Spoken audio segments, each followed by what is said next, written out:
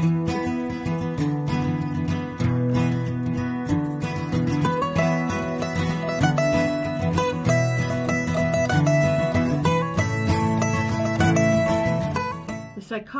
Dr. Alfred Adler holds an interesting theory of individual psychology. When dealing with people, he says, trust only in movement. Life happens at the level of action. In fact, Adler goes on to say, we are not what we say, but we are what we do. What we do, he says, is the real key to our intentions. Trust only in movement.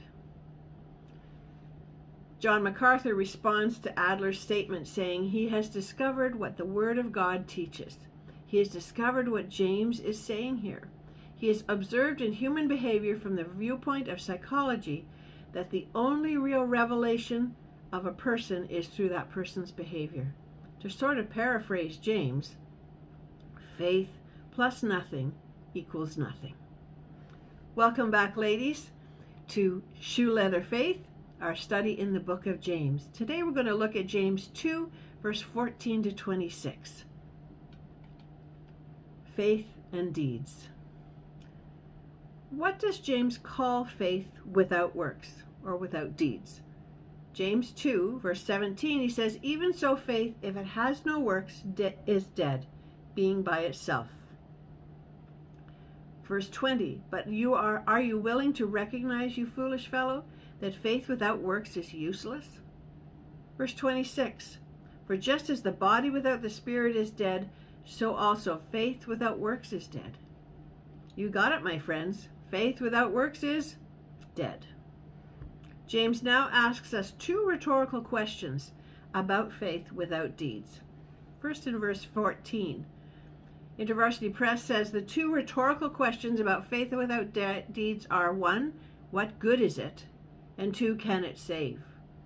The first question implies a general lack of any usefulness for faith without actions. The second question specifies a particular use that is lacking, salvation itself. The combined impact is to declare a thorough uselessness of faith without deeds, and to make it absolutely clear, also to declare its particular uselessness in regard to salvation, which would be the primary point of having faith in the first place. That's from InterVarsity Press. As we approach this passage, one must ask, is there a kind of faith that does not save? Our foundation is the Word of God, so let's look there for the answer. Matthew 3, verses 5 to 10 say, then Jerusalem was going out to him, and all Judea and all the district around the Jordan, and they were being baptized by him in the Jordan River as they confessed their sins. But when he saw many of the Pharisees and Sadducees coming for baptism, he said to them, you brood of vipers, who warned you to flee from the wrath to come? Therefore, bear fruit in keeping with repentance, and do not suppose that you can say to yourselves, we have Abraham for our father. For I say to you that from those stones God is able to raise up children to Abraham. The axe is already laid at the root of the trees. Therefore, every tree that does not bear good fruit is cut down and thrown into the fire. And Matthew 7:21, not everyone who says to me, Lord, Lord, will enter the kingdom of heaven, but he who does the will of my Father who is in heaven will enter. John 5:23 and John 2:23 to 25. Now when he was in Jerusalem at the Passover during the feast, many believed in his names, observing his signs which he was doing. But Jesus on his part was not entrusting himself to them, for he knew all men, and because he did not need anyone to testify concerning man, for he himself knew what was in man. In other words, they said they believed, and Jesus said, your belief is not sufficient unless it involves a new birth, a transformation which leads to obedience in your life. Valid, saving faith has always been verified by fruit, and a false, dead faith is indicated by the absence of righteous actions. Let me say that again. Valid, saving faith is always verified by fruit, and a false, dead faith is indicated by the absence of righteous actions.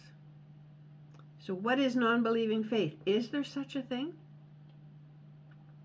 In John 3, you find the story of Nicodemus. What did Jesus confront him with? Let's read verse 5 and 6. Nicodemus comes to Jesus and calls him Rabbi, which indicates he believed who he said he was. He believed he was sent from God, and maybe even that he was the Messiah, but Jesus challenged him with the only requirement that counts. What was it? Jesus answered, "Truly, truly, I say to you, unless one is born of water and the Spirit, he cannot enter into the kingdom of God. That which is born of flesh is flesh, and that which is born of spirit is spirit." Now take note here, Nicodemus says, we believe. It was as a whole group he was speaking, not just his individual faith.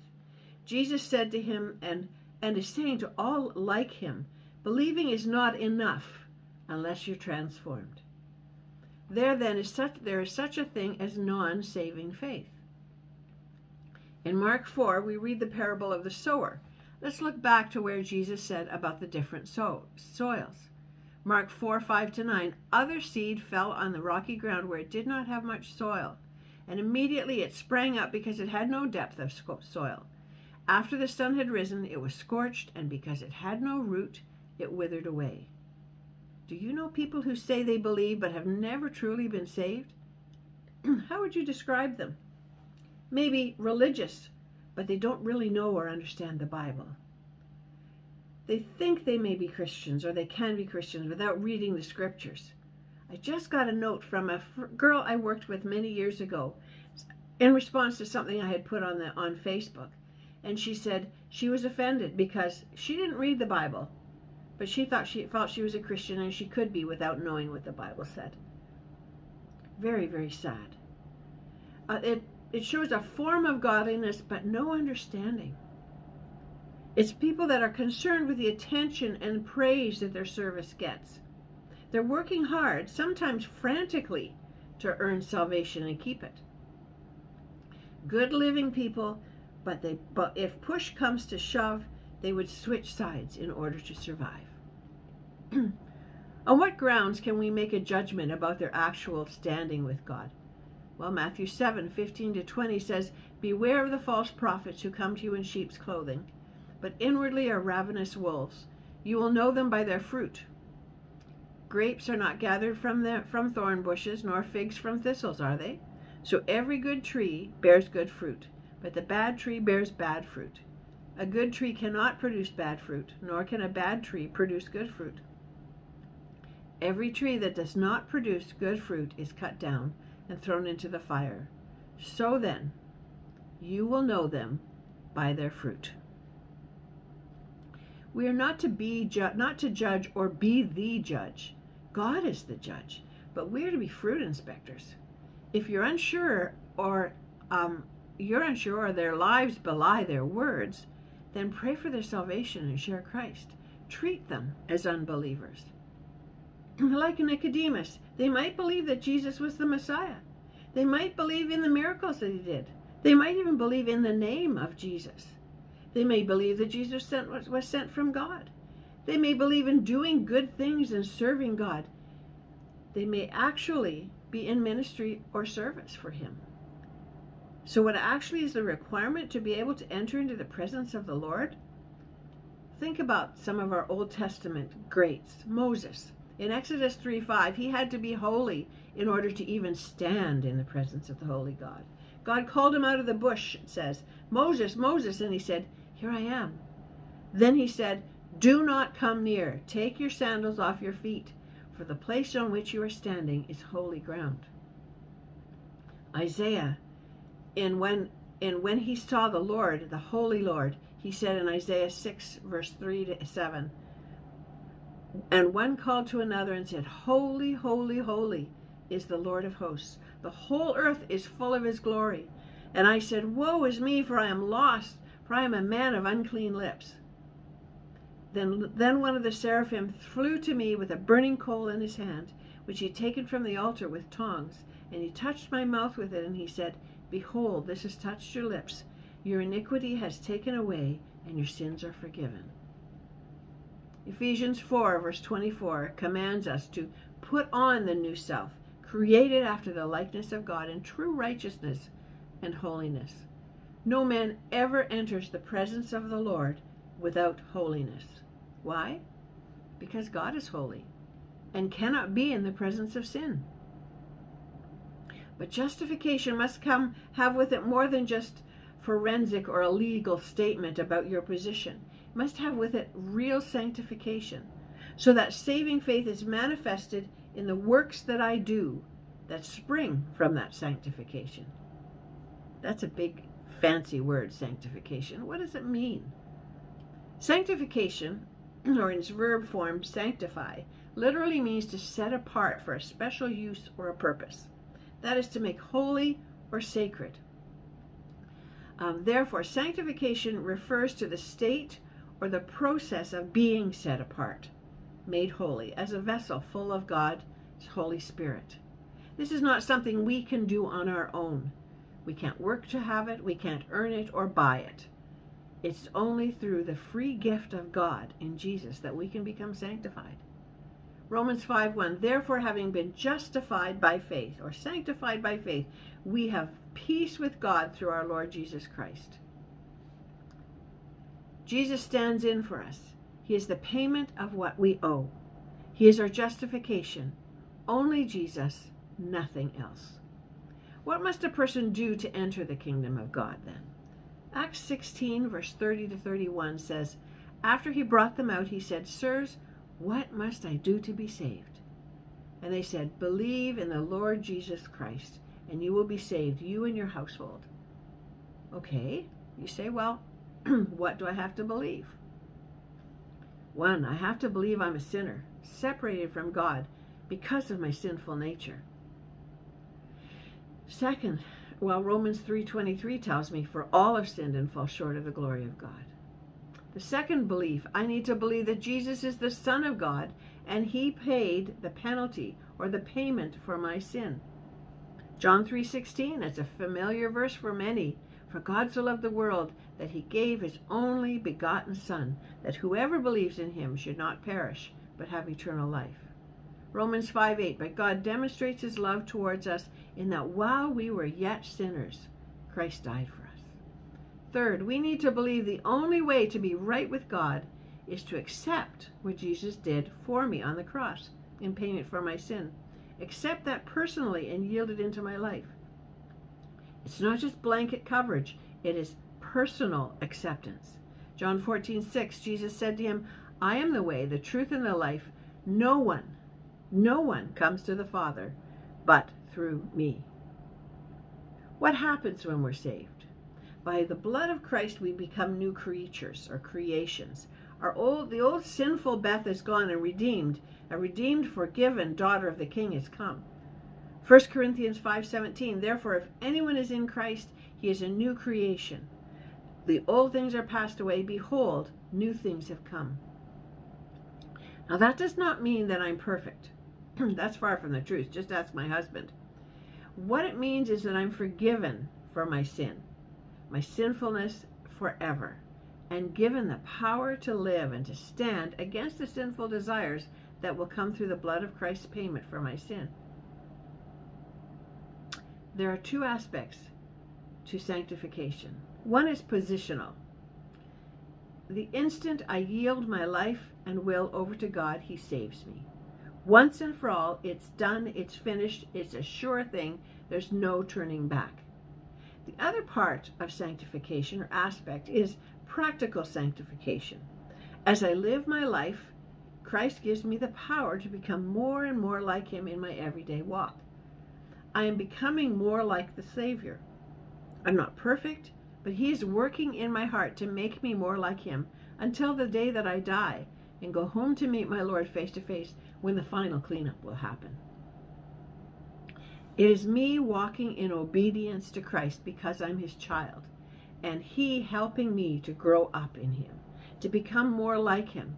It's a marvelous process, and it's demonstrated through obedience to God acted out in my daily walk. Romans 12:1 and 2, therefore I urge you, brethren, by the mercies of God, to present your bodies a living and holy sacrifice that is acceptable to God, which is your spiritual service of worship. And do not be conformed to this world, but be transformed by the renewing of your mind, so that you may prove what the will of God is, that which is good and acceptable and perfect. Matthew 8:31 and 32. So Jesus was saying to those Jews who had believed him, if you continue in my word, then you truly are disciples of mine, and you will know the truth, and the truth will make you free. And so much more. I'm going to borrow some of those terrific points from John MacArthur about faith and true faith and dead faith. He says the Church of Jesus Christ must deal with the soul-damning impression that a simple knowledge of the gospel is equal to acceptance of saving faith. We must deal with deception and the delusion that knowing the truth equals redemption. It's almost as if people think that what you don't deny, you must believe, and that would be sufficient. James will not permit any such deception to go unchallenged. People who believe the facts of the gospel but make no irrevocable commitment to shun sin and serve the Lord Jesus Christ, that commitment is empowered by the saving work itself and must be confronted by the reality of their state. In fact, the whole of the epistle written by James is a series of tests by which you can evaluate whether your faith is living faith or whether it's dead faith. James gives us 5 tests to see if we truly have living faith in Christ. The first one is in chapter 1, verse 1 to 12. It's the test of trials.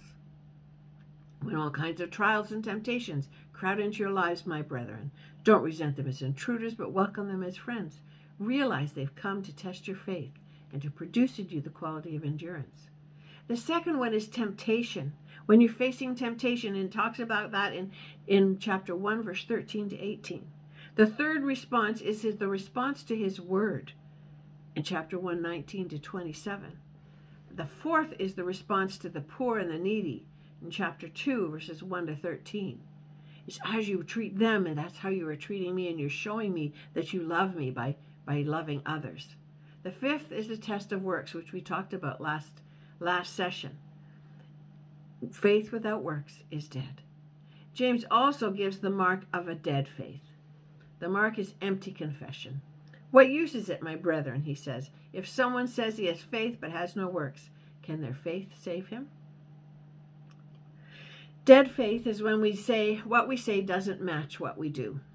Put your money where your mouth is. It's nothing but an empty confession and an empty profession, a claim with no evidence. If there are no works and no righteous deeds, you cannot demonstrate a changed life. If when true faith is placed in Christ, we receive a new nature, then that new nature will be evident. The Bible tells us something very special happens to the person who puts their faith and their trust in Christ. 2 Corinthians 5:17, therefore, if anyone is in Christ, he's a new creature. The old things are passed away. Behold, new things have come. So what does sanctified living look like? Well, it looks like righteous action, righteous behavior, behavior that is obedient to God's word, behavior that demonstrates a godly nature. Living the life is what it does. If we look back in James 1, we can see what some of the righteous works produced in the life of a true believer are. In verse 12, he says, patience, endurance under trial. That is one of the righteous works. Verse 18 to 20, proper eager reception to the word of God. Another righteous work. Verse 21, purity of life. Verse 22, obedience to the scripture. Verse 27, love and compassion for the needy. What good is it to make an empty confession about our saving faith if you don't have any of these qualities evident in your life? Look at John 15, verses 1 and 2, and then verse 6. Who do you think Jesus might be speaking of when he talks about the fruitless branch? Think of the men he was speaking to and working with at the time. They were his disciples. He said, I am the true vine, and my Father is the vine dresser. Every branch in me that does not bear fruit, he takes away. If anyone does not abide in me, he's thrown away as a branch and dried up. And they gather them and cast them into the fire, and they are burned. A Judas disciple represents someone who is outwardly attached, but there's no life flow in him, and therefore there's no product. Does this mean that we'll be judged on what we do, what we have done? We're going to be judged on the basis of what we have done, because what we have done and what we do is an indicator of who we are. What we have done is the indicator of if we have true faith in Christ or not. Quickly, in closing, some may argue that the statements of James, particularly 2:26, faith without works is dead, go against the teaching of Paul, who tells us in Ephesians 2 that grace, you're saved by grace through faith, and that not of yourself. It's the gift of God, not a result of works, so anyone can boast. MacArthur says this dilemma with this statement. May I suggest to you, he says, James and Paul are not standing face to face in confrontation, but they're standing back to back, fighting two common enemies. Paul is fighting those who want salvation to be by works. James is fighting those who want salvation that doesn't demand anything. Ephesians 2:10, for we are his workmanship, created in Christ Jesus for good works, which God prepared beforehand, so that we might walk in them. Again, the point is judgment is on basis of works. Not that our works earn salvation, but that our works manifest whether our faith is truly saving faith. James concludes in chapter 2 with two illustrations, Abraham and Rahab. Genesis 15:6 tells us that Abraham was converted, became a believer. It says, then he believed in the Lord, and he reckoned it to him as righteousness. He sanctified him. He saved him. Abraham then demonstrated that faith in Yahweh by his willingness to obey, even if it meant the death of his promised son. He said on the way to the mountain when he's taking Isaac to be offered in sacrifice, in response to Isaac's question about, Dad, where's the lamb? He says, God will provide for himself the lamb for burnt offering, my son. His positional faith was demonstrated by his practical actions on the faith, on the trust in God. James 2:23 and 24 says, and Abraham believed God, and it was reckoned to him as righteousness, and he was called the friend of God. You see, that man is justified by works, not by faith alone. Rahab was the prostitute from Jericho who believed in Messiah and then acted upon that belief, risking her life for the people of God, the people that God had chosen. James 2:25 and 26 say, in the same way was not Rahab the harlot still also justified by works when she received the messengers and sent them out by another way? For just as the body without the spirit is dead, so also faith without works is dead. What does Hebrews 11:31 say of her? It says, by faith Rahab the harlot did not perish along with those who were disobedient after she had welcomed the spies in peace. By the way, Rahab was a foreigner. She was a harlot. She was a refugee from Jericho. And she's in the line of Jesus the Messiah. Isn't God's grace wonderful? What a marvelous testimony that is to the genuine faith of this child of God. So, my friends, lots to think about and consider. Is my faith real? Is it founded on saving grace only, that only Jesus provides? Am I living out that faith in Christ? Can those around me see salvation through the actions, through the fruit of my life? If my life was not demonstrating the power of God's Spirit, and if there is not fruit of that Spirit, perhaps I do not even know Christ as my Savior. You can hear about faith, but the truthfulness of it has to be seen. And so, James says, look at your works. What do they tell you about your faith? See you next time.